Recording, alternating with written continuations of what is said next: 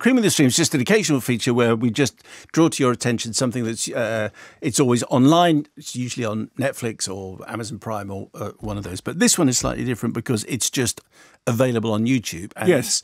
Riz Ahmed, you may well have read or heard about this already. He has done a film, it's like a 12-minute film, which you can find on YouTube, and you can, if you follow Riz Ahmed on Twitter, it's just there. That's probably the easiest thing to do. So it's directed by Anil Karir, and who co-wrote it with Riz Ahmed, who is credited with creating it, and of course stars in it. And it's funny, we were just talking about this before. You may already have heard stuff about it because there's been quite a lot of news coverage about it.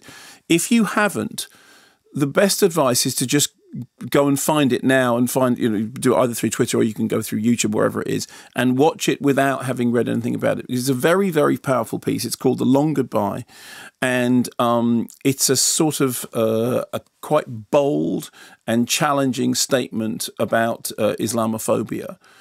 But that's kind of all you need to know about it, because the way it works is just at the beginning of it, you're just in a household with, people behaving in a way which seems to be completely sort of natural. And brothers, sisters, parents, grandparents. Yeah, arguing about sticking stuff up on a wall. You're standing in front of the television. You're in shall I do the cleaning up? Blah, blah, blah, blah, blah.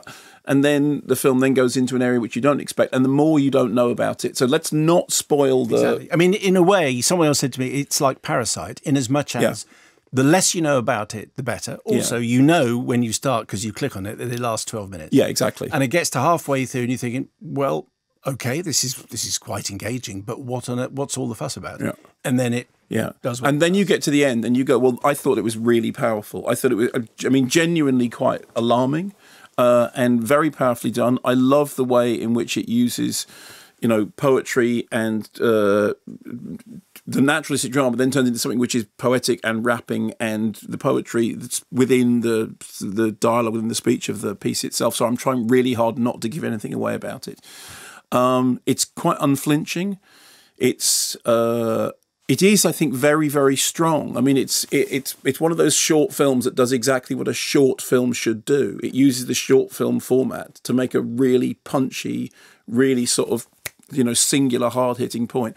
And also, just on a sort of technical level, I thought it was made really well. But there was no point in it that I was ever conscious of watching it as how well made is this piece. I was just completely swept up in it and the story that it was telling. I was never thinking, oh, well, that's well acted or that's well done. I just thought this is really, really affecting. 2 days' work, apparently. Wow. They did the whole thing in 2 days. In 2 days to shoot? Yes. Yeah, okay. Yeah. And then I imagine sort of, more in editing and everything. What on earth was that noise? It wasn't me. Was it you? Or was it the central line?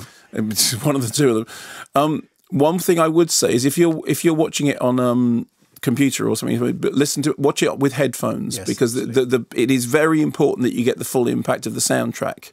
It's not something you want to hear coming out of a tinny little speaker. You want to have... I know everyone's got headphones nowadays. It's a bit of a revelation for me. Also, watch it on your own. Don't yeah. It's not a family piece. No, it's not. It's you just want to be watching it. You don't want to be talking about it whilst it's going on. 12 minutes. It is absolutely worth 12 minutes of your life, and then afterwards it will be 12 hours of discussion. Yes, because it doesn't feel like it's 12 minutes. I mean, no. It is 12 minutes because you can see, and that's how long it lasts. But it feels like it's a whole movie's worth. Yeah. No, he has more ideas in it than many full-length movies, and very, very well, like I said, really, very, very powerful. Go and watch it before we spoil it for you. It's called The Long Goodbye. You can find it either on Riz Ahmed's Twitter feed, or you can Google it. You can find it on YouTube or Vimeo, I imagine, all the usual outlets. It's a fabulous piece.